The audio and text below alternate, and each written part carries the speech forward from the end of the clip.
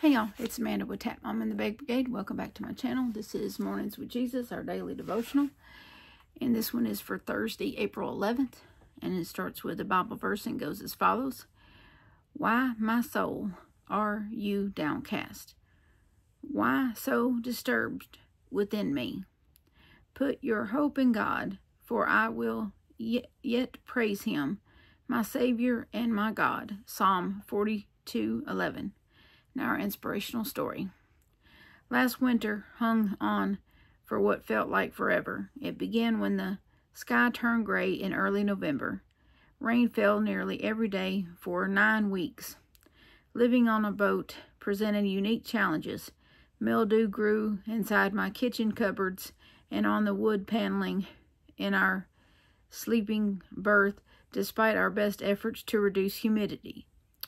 January arrived, showers turned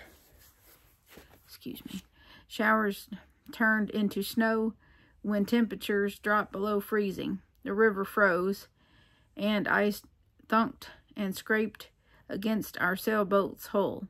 My husband rose early every morning to shovel the dock, and I sprinkled salt to melt its frosty glaze. Inside our boat, condensation collected and dripped from the hatches.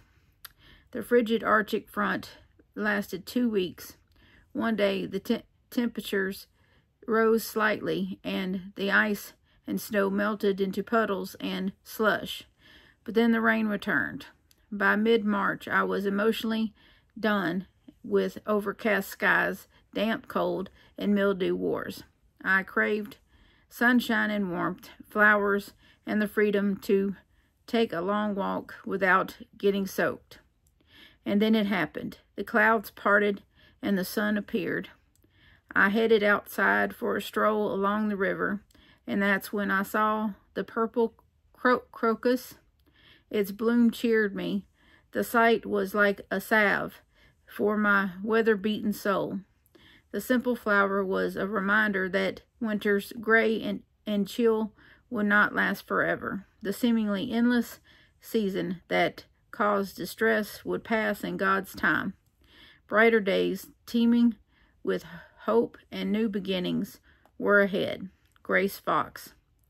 Faith Step. Recall a way in which Jesus has given you a sign of hope in the midst of a difficult season. Well, I think we've all been there. I hope y'all enjoyed this one as much as me. Please remember that I love you, and so does Jesus, and I will see you on the next one. Bye now.